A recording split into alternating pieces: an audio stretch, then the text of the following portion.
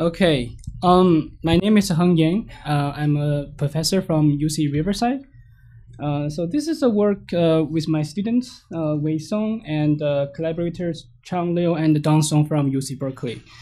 Unfortunately, my student couldn't come because of the visa issue. He kind of messed up with the visa application, so I have to present on behalf of him. Anyway, so here I'm going to present our work called DeepMem Learning Graph Neural Network Models for Fast and Robust Memory Forensic Analysis. First of all, what is memory forensics? It's a branch of digital forensics. Traditionally, people extract information from hard drives, to collect some digital evidence for crime or malware. But more advanced attacks that they become more stealthy, so they try to avoid leaving footprints in hard drive. So making this kind of analysis increasingly irrelevant.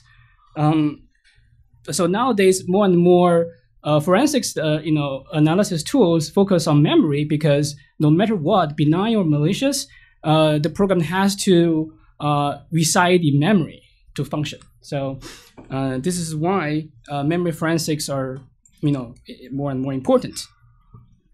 There are lots of valuable information in memory, ranging from running processes, injected code, network connections, credentials, and so on. Right, so there are lots of information in memory, but memory in general is pretty large. Right, nowadays you have 8 gigabytes or 16 gigabytes or more, and there are all kinds of data structures that you need to look into. So the problem itself, it can be pretty complex. In terms of existing techniques, the first kind of technique is called data structure traversal. Essentially, you start with a root object at a known location. In this case, say you have a PS active process list, process head, and then you start to traverse the pointers in this data structure to reach more objects. So in this case, you reach a eProcess object, and then from this object, you start to traverse the forward pointer to reach the next process object. So you do this on and on until you reach everything, all the objects in memory. So this approach in general is pretty efficient, right? So you pretty much just follow the pointers that you can reach objects. So this is one approach. Of course, you do need some kind of knowledge in terms of data structures, known locations, to actually come up with a traversal policy or rules. The second approach is called signature scanning. So in this case, you need to come up with a unique pattern or signature to identify the objects in memory. So for example, this is a signature for eProcess. Then you examine the bytes, the first byte, second byte, or third, D words, and as long as they satisfy this kind of value constraints, then you think, oh, this is an eProcess object at this location. As you can see, you have to examine every offset in the memory. When the memory dump is pretty big, then this process is not very efficient. So let me go through the limitations once again. So for data structure traversal, well, I didn't talk about it, but the problem is it's not very robust. So there's a known attack method called the DeepMem attack, which is referred to as direct kernel object manipulation attack. So in this example, attackers might just unlink this eProcess object from the linked list. And if you use a data traversal approach, then you're going to miss this object. Okay, so this is a very simple and very effective approach to evade this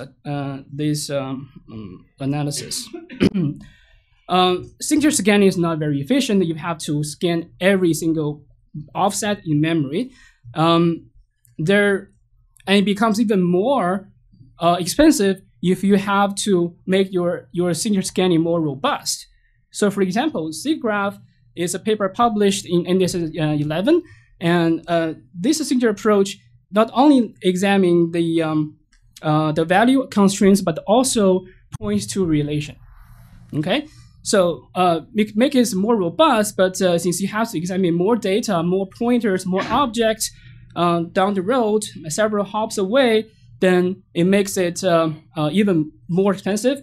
So, for example, in the paper, it mentioned that for 256 megabytes memory dump, it takes up to 15 minutes. But nowadays, you have 8 gigabytes memory, and you have more kinds of objects. This is only for e-process or test structure object, test structure.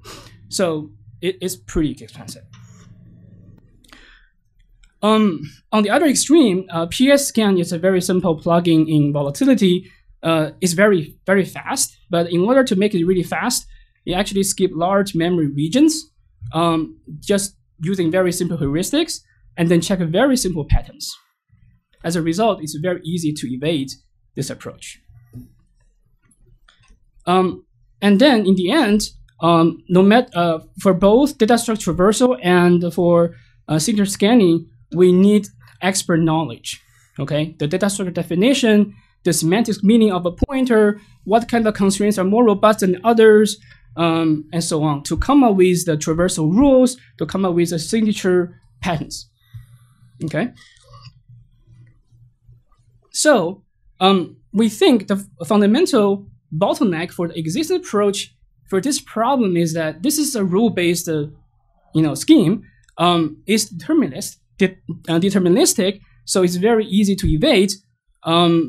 If one of these rules is violated, you violate the whole thing, right? And also hard to come up with these rules. It requires domain knowledge. So we believe that a learning capability is essential or desired for following reasons. One is that we like to automatically learn the intrinsic features from real data instead of manually come up with these features or rules. And the second, we comprehensively evaluate all the bytes, not just some small set of bytes, so that if somehow attackers manipulate a small portion of these bytes, it doesn't affect our final detection result. And surprisingly, this approach is actually really fast. It's not, as you think, I have to go through all the bytes, have to, go through these models is very expensive. In fact, it's really fast because, vector and matrix computations are generally pretty fast. Just in CPU, not mentioned GPU. GPU is even faster, right? So to be more specific, our basic idea is like follows. We turn memory dump into memory graph, okay? The reason we do that is that we like to capture both memory content information as well as topological information, so the neighborhood information, also the points to relation, and so on. And then we learn high-level feature representations from this memory graph using a neural network. In this case, we use a graph neural network. And then we perform supervised learning, which means we're going to use some labeled data for training, and then we can train this feature learning and train the classifiers. And then for detection, we just use a learner model and an unknown data set to make a classification. So, and let's look at these two stages. The first one is for training. We start with some memory dumps. To be able to label the memory dump, we can use existing tools. For example, volatility has a whole set of tools to identify memory objects. Well, you might ask, oh, why volatility? If it's inferior to your tool, why do you use it? Well, if actually volatility is pretty accurate for at least a benign data set, right? It may not be robust for malicious data set, but it's good enough for benign data set. Our goal is to be able to learn a model which is more robust than volatility, and sometimes even faster for some of these tools. Okay, and then we go through this graph constructor to generate the memory graph. And then we have the label generator, in this case, volatility, and to label the nodes in the graph. And then we feed this information into our neural network. In this case, we have two networks combined together. The first one is an embedding network, which actually converts the raw data, raw feature, into some higher level representation as a feature vector. And then the classifier will take this feature vector as the input and make a classification. And then for training, we're going to train these two networks together in an end-to-end fashion. So, that's how we do it. And then for detection, we start with unknown memory dump. And then we go through the same graph constructor to generate a memory graph. And then we go through this learned model. In the end, we are going to generate the node labels for this memory graph. Okay. So this is not the end of the story. And then we still have an object detection to generate kernel to detect kernel objects. The reason is the node in the graph is not an object. It's actually a memory segment that within the memory object. So there may be multiple segments in one object. So in this case, we perform like a voting among these among these nodes to determine whether there's a true object at the given location. So let's talk about what do we mean by memory graph, so you know better what I just mentioned. So in a memory dump, and we first scan memory dump to find a pointer-like field. Okay, so look at the content and see, does it look like a real address? Okay, if so, we are going to mark them as pointers. Okay, and then anything in between is a node in the graph. Okay, so this is a node in the graph. In this case, we have A, B, C, D, and E, so they become a node in the graph. And then, first of all, let's use C as an example. First of all, we look at the neighbor information. So we know we create a neighbor edges. So B is a left neighbor, so we create edge Ln from B to C. And D is a right neighbor, and we create an edge called Rn from D to C. And then we also look at pointer edges. In this case, we have two pointers. One is the left one, the other one is the right one. And then we create one edge from A to C as a left pointer, and E to C as a right pointer. Okay, you may notice that the direction is the opposite of actual pointer direction. We have some arguments for that. For the details, please read the paper. So, but this way we come up with this memory graph, and then we feed this graph into these two network networks, and we're going to generate node labels. Okay, so then first let's look at the embedding network. So the embedding network is a graph, again, so it's a graph neural network. So what it does is that it takes multiple iterations to compute the embedding for each node. For each iteration, we take the content of the node and then all the neighbors embedding at time t, and then go through some nonlinear transformation. Then we generate the embedding for the node at time t plus. So we do this for multiple iterations, which means after t iterations, then the embeddings for the node n will actually incorporate the neighbor's information within t hops. Okay, and by perform this supervised learning, then in the end we suppose the embedding for each node carries some high level representation of the node. So this is actually the trained result. The embeddings for each kind of object, you can see they actually clustered very tightly. So which means the learning is actually very effective. Okay, and in the end, we generate the node labels. I mean, we classify the labels. In this case, T16, T54 example, they represent for example, the thread object at offset 16, and thread node at offset 52, and then we perform object detection to use the labels per node to detect or to determine the kernel object, the object. Okay, the base idea is using voting scheme. As you can see, if we know T16 at this location, T52 and T84 at this location, then that all points to that at this location there's a thread object, then we are very happy with this detection.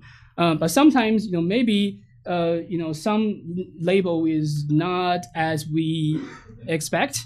Then we need kind of voting by majority to determine whether this is actually a true object at this location. Again, so the detailed formula how we calculate it is in the paper. Okay, so that's the general idea. Let's look at our result. We evaluate our system with respect to detection accuracy, robustness, and efficiency. And we prepare our data set using VirtualBox. We run Windows 7 and then perform lots of random actions to kind of stimulate the OS current operating system to allocate random objects at random locations. And then we choose a random interval to dump the memory. Okay. And then we label objects using volatility. So some people may ask, why not Windows 10? Okay, we can do Windows 10, but somehow the volatility does not work very well for Windows 10. So we couldn't do that. So let's look at accuracy. We look at 6 kind of objects in Windows kernel. As you can see, the order from the largest object to some smaller objects, and the precision recall in general are pretty high. You can also see that for some smaller object like this one, only 44 bytes, and the precision is a little bit less than the other objects. But in general, the accuracy is pretty good. Then let's look at the robustness. We conduct 3 kinds of evaluations to evaluate the robustness. The first one is simple. It's a pool tag manipulation attack. So many of these tools in volatility rely on pool tag to detect objects. So for example, a file scan use the pool tag FILE 4 bytes to detect the file objects. So if we change these bytes, so we likely will mess up with this tool. So this is actually indeed what happens. As we can see, most of the files objects are not detected by this file scan plugin, and that's why the recall is really, really low. There's one exception. I'm not sure whether it is because we forgot to manipulate pool tag or some other reason. Somehow there's one object survived from this attack. But DeepMem can actually identify all the, still can achieve very high recall and precision, almost no impact.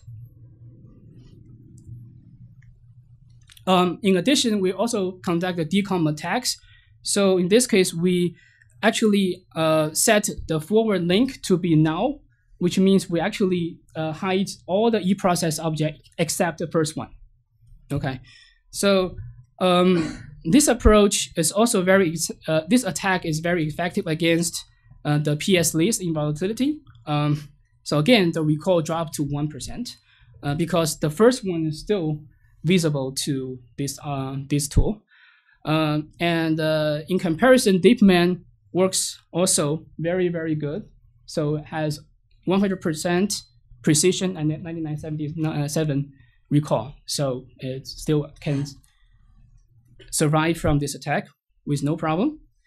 So fundamentally, the reason is that the deep learning approach, DeepMem, evaluates all the memory bytes, right, as a whole, comprehensively. So if you just manipulate 1 or 2 or a few bytes, it doesn't affect the final result. So furthermore, we evaluate how much we can mutate. So make our system suffer. Okay. So then we perform random mutation. So we start to manipulate 1 or 2 bytes and then start to increase the mutation ratio and see how the accuracy drops. Okay. So as you can see, this one is the result for process. This one is the result for thread. The precision remained the same. It doesn't affect precision, but the recall does drop after like a 40 bytes mutation for each process and 20 bytes mutation for thread. So this is kind of shows to what degree our system can tolerate this kind of manipulation. But just keep in mind, as an attacker, you can't arbitrarily, manipulate memory content, right? So you are taking the risk of crashing the system. So theoretically, you can tolerate 40 bytes. Doesn't mean you can actually do it. So very likely you may actually crash a system by just flipping some bytes. Okay, and then let's look at efficiency. So we have training. It takes like 13 hours to train one model in our server nodes. In this case, we have 2 GPUs and 32 core, Intel CPU. So it does take some time, but it's a one-time effort, so we can afford that. For detection, in this case, we use just a moderate, Intel Core i7, and no GPU. So it's everybody can afford that. As you can see, for detection, it takes about 80 seconds to generate a memory graph, and then we have it's about 13 seconds to detect one kind of object. So you may have for 6 kind of object, you may have 70 seconds or so. So it is much faster than the SIG graph I mentioned earlier. There's still a room for improvement. For example, you can use GPU to improve this, and you can also parallelize the graph comparison. Graph construction to makes this performance much better. So in conclusion, we propose DeepMem, a deep learning-based kernel object detection system. So it captures both memory content and points relations and perform end-to-end learning. No expert knowledge is needed, and we can achieve high accuracy, high robustness, and high efficiency. That's all. Thank you.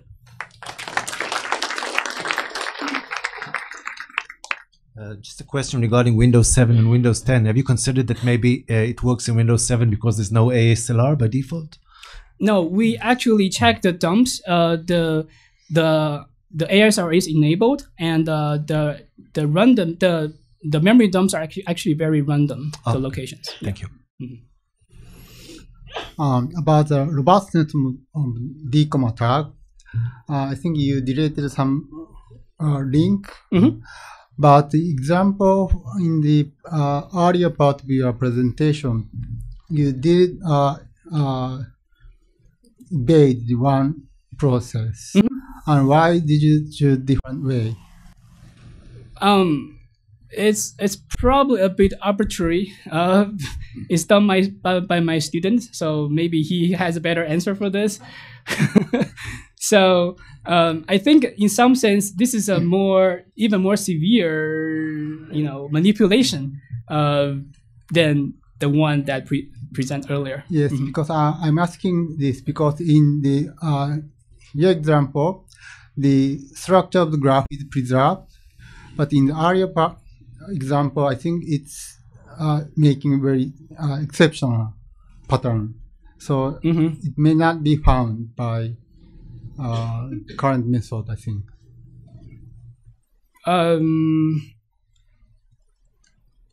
I'm not sure. Yeah, we can talk offline. Yeah. One more quick question. Hi, thank you for the presentation. I know that VMware or VirtualBox can have some memory footprints. that you can detect that you are in a VM.